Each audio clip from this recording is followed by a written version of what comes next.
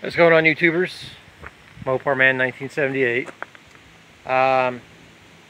Hadn't posted any videos for a little while. We've had off and on rain again. We got 3 or 4 days finally now of dry conditions. Apologize for the noise in the background, including the wind. We're supposed to have up to 30-mile-an-hour winds today, but anyway. Been busy, haven't been lazy or not wanting to put out I don't want somebody to think I wasn't trying to not put out any effort on my channel, just because I haven't posted any videos lately. But the reason was basically the income that I had before was just barely making ends meet. Not really enough to finance my projects and some odds and ends, especially under this horrible administration we got in Washington. Since everything's gone up in prices and whatnot, so I had to take on a second source of income, a part-time job, $16 an hour, $3 more if I work on weekends, and I get paid every week. So I couldn't pass that up.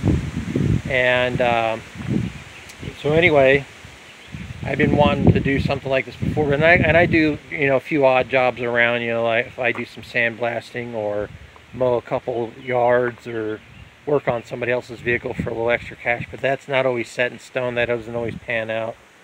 Sell a couple parts on the side, etc. Blah blah blah. Anyway, let's see.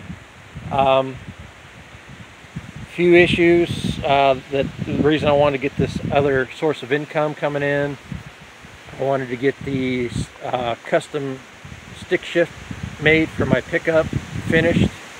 That's going to finance that. I got to replace the torque converter in my truck, and I'm going to go with the high performance one this time. And some of the previous videos were working on my buddy Ricky's 73 Duster. He's got a buddy that's got a big shop. He calls it a garage, but it's a gigantic shop with 4 bays, and it's got 2 lifts, electric powered lifts and stuff in it.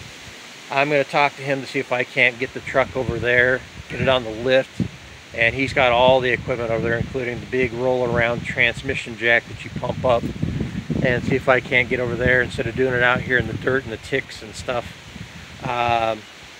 and drop the transmission and put the torque converter in and put it back up in there. But anyway, I got to talk to him about that. Not too thrilled about the mufflers I've had on this truck for a while. They're the Flowmaster FX. Basically, they're just glass packs on steroids. They're just a big muffler case, but the internals are like a glass pack. It's nice and quiet as far as like no resonance in your ear going down the road or in traffic or in stop. Sounds good idling. But you get on it and go down like the highway 65 miles an hour or more, it has a cackling and a popping sound, so I'm just tired of dealing with that. So I'm going to try to go with maybe a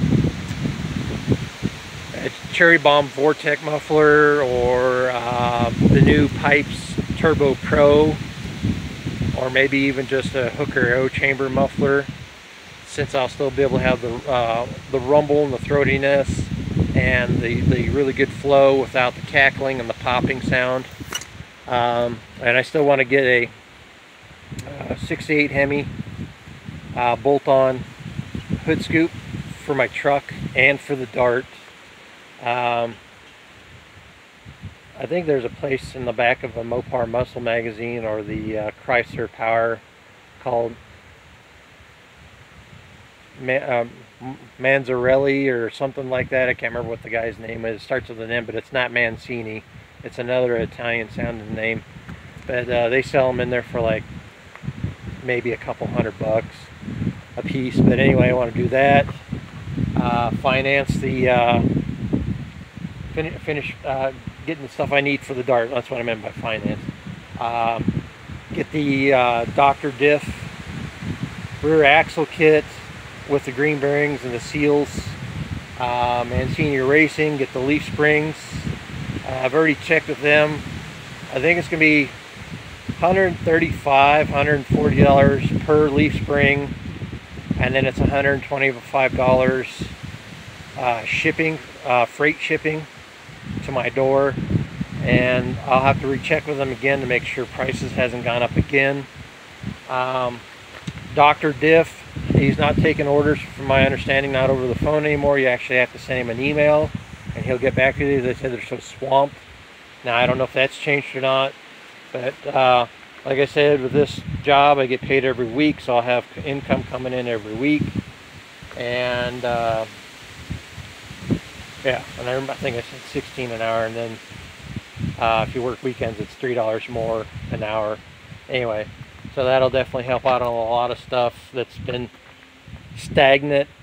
I know you guys are looking forward to more newer stuff on my channel. I pretty much got the General Lees and everything up to par. On the older looking one, I went ahead, those set of mufflers I had sitting in my Dart, I just went ahead and donated them for a few bucks to my buddy that's got that General Lee. So we're going to have the new mufflers put on.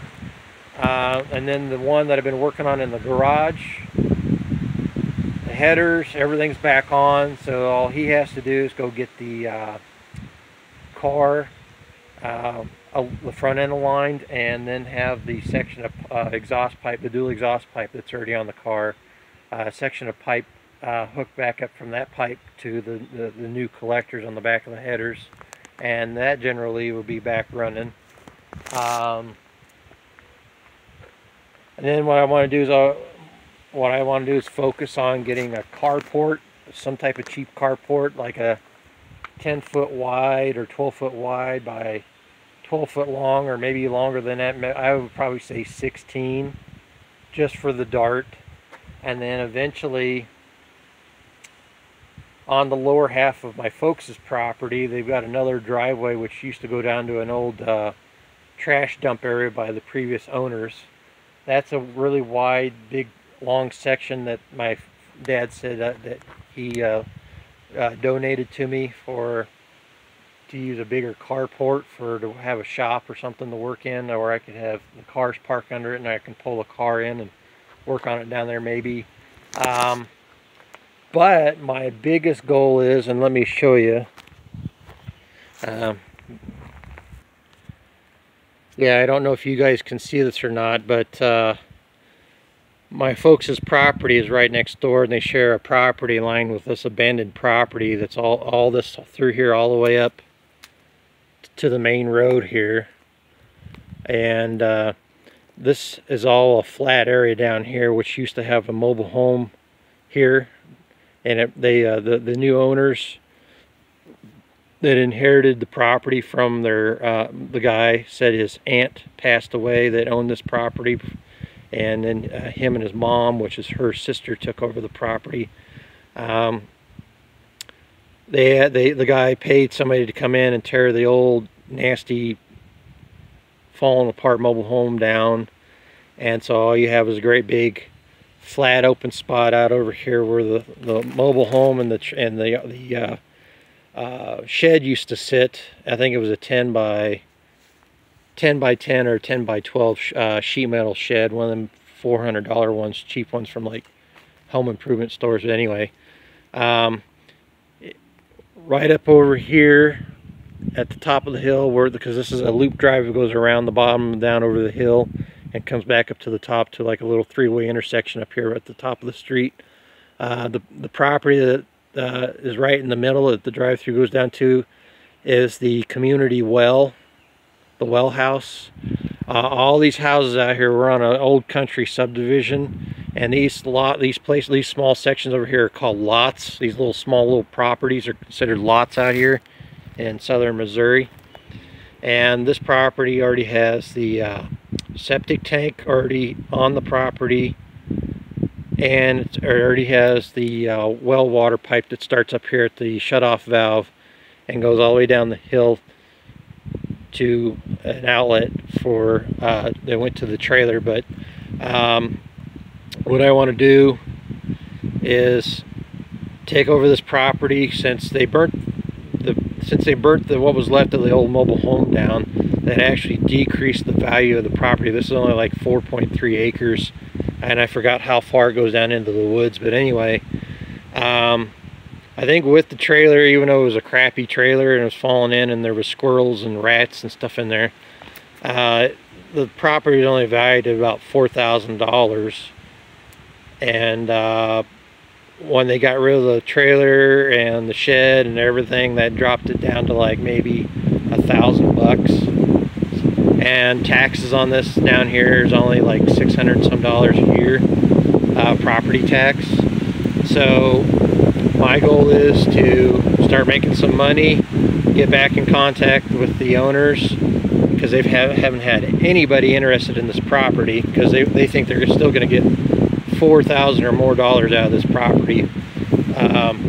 Good luck on that. But anyway, I want to take over this property, maybe put one of them cheap 1-bath, 1-bedroom, little cheap pre-manufactured little houses on the property, and then maybe actually put a workshop on there for my own property and take this over as my own property. Cut down a lot of the excess trees, get rid of the cedar trees and stuff. But anyway, that's my goal. Get my own property instead of paying somebody else monthly for rent, and have a place that I can call my own, since I am 43 years of age and like to be more independent. But you know, I can still be close to my folks' house if they ever need help, since my folks have had still have some medical issues that and whatnot that they still got to take care of, and sometimes they need somebody to drive them to their doctor's appointments and stuff, so I'd be close enough to help them out on that stuff. But anyway, rambled on long enough, and before too, I almost forgot the through the trees here you can see my dad's 78 Chevy pickup. I haven't forgot about that either. I'll be getting to work on that before too long too, helping my dad get that back on the road. But anyway, I rambled on long enough. Feel free to leave the comments. Feel free to subscribe. It's free, don't cost you anything, and stay tuned for more videos.